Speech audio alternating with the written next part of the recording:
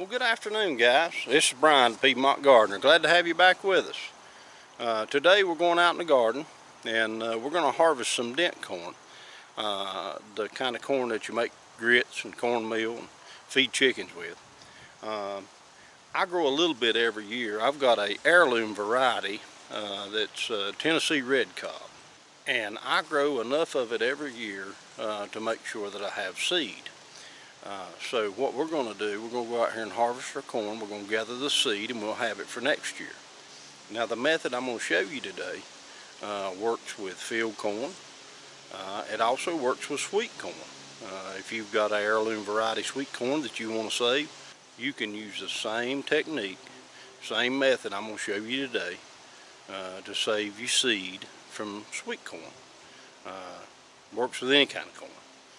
And in fact, I save my seed from Stowell Evergreen every year, and we plant that variety so that we can save seed. So let's get on out in the garden. Alright, so as you can see here that the corn is starting to dry out. It's tasseled and made ears a long time ago. We've got a few that's still got some color to them, but for the most part our corn's dry. When you harvest your corn for seed, you got to let it dry on the stalk. What that does, that lets you know that if it starts drying out, that kernel, each kernel in the corn that's developing, the embryo that's going to be your seed for next year, is fully developed. And then of course it's going to dry out for storage. My corn is not completely dry, but it's done all it's going to do.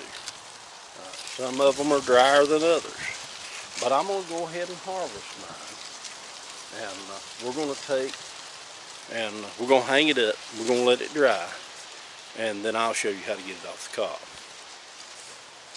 Now this is what I'm talking about. You can see that this one is not completely dry. It's starting to dry up. We got us a little wormhole here. But I think it's dry enough. As long as we hang it up and let it finish curing, we're not going to have any problem saving seed from this here corn. If you look at this one back here, it's completely dry. Just go ahead and pull it off. And start peeling her back a little bit. We'll get some of the layers off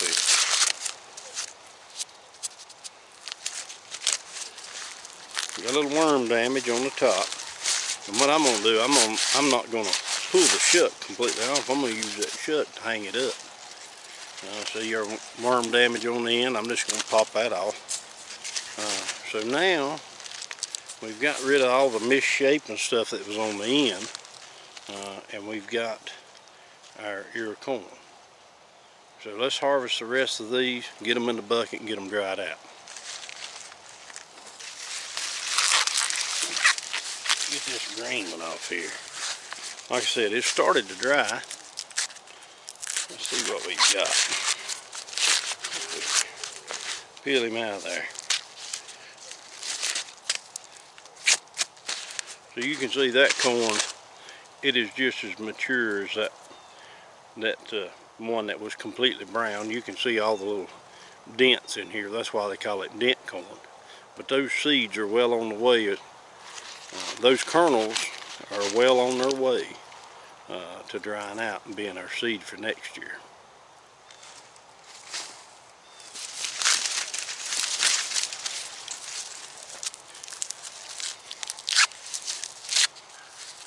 Put this other green one here.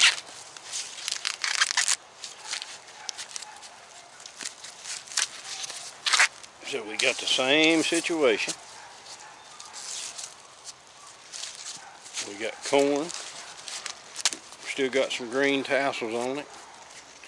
There's some green shuck on it. You can see I accidentally broke part of that one off, but there's enough there I think to hang it.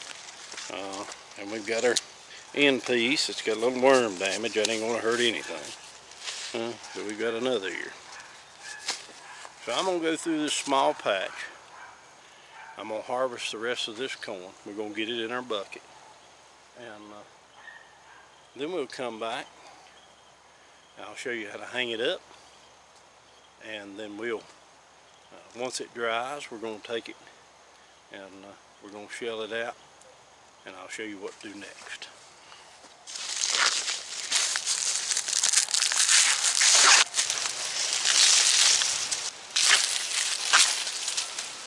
Now guys, this is an example of a ear of corn that is completely dry.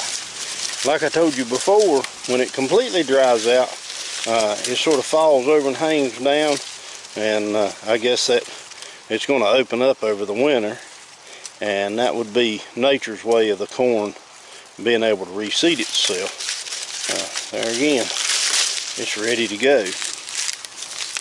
Nice and dry.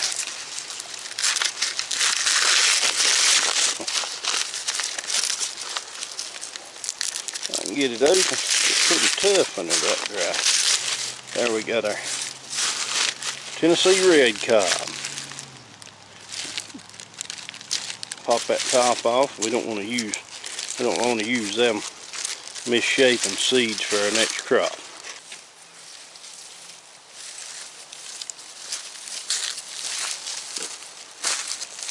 All right, I got my corn. Let's go get it hung up. All right, guys, so I'm down in the shed. I got my bucket of corn with me. Let's get it hung up. We've got our corn, and I left the shuck on the corn so that I can hang it by the shuck. Now, you can use string, twine, whatever you got. It don't make any difference. I'm going to use this tie wire. That makes it easy for me. I can just wrap it around and don't have to worry about tying it. And I'll leave a little end on it. So we're going to take and sort of twist it together. Just enough to get it to hold. It don't really matter. It don't have to be perfection. The point is just to get it on the wall. We're going to line that up. You can see she's a hanger. Let's do another one.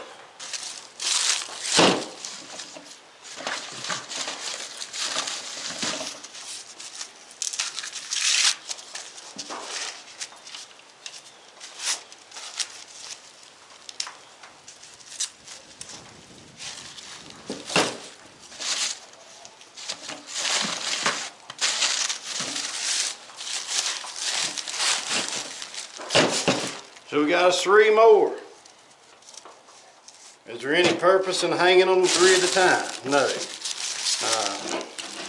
All I'm doing, I find that this just makes it, this is what's easy for me. It's not even necessary that you hang it. But if you're going to hang it, this is what works for me. Like I said, you can use, I've used string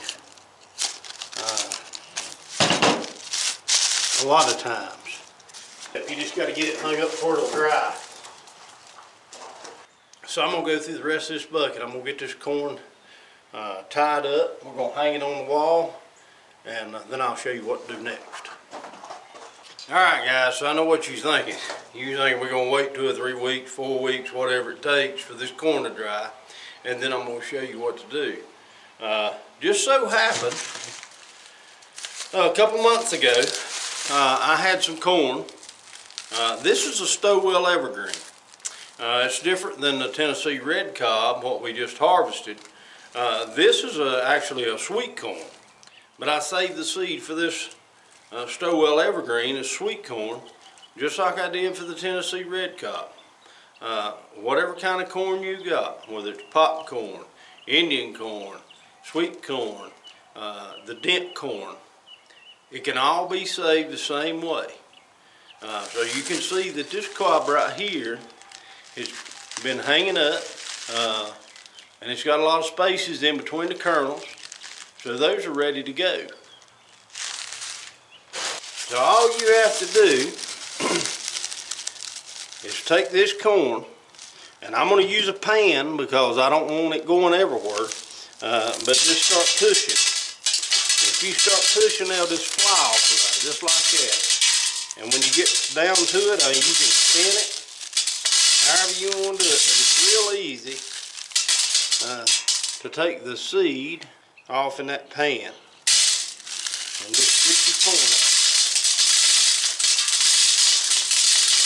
And that's ready to store. Now, as far as storage goes, this corn's been dry for some time. It would store just fine.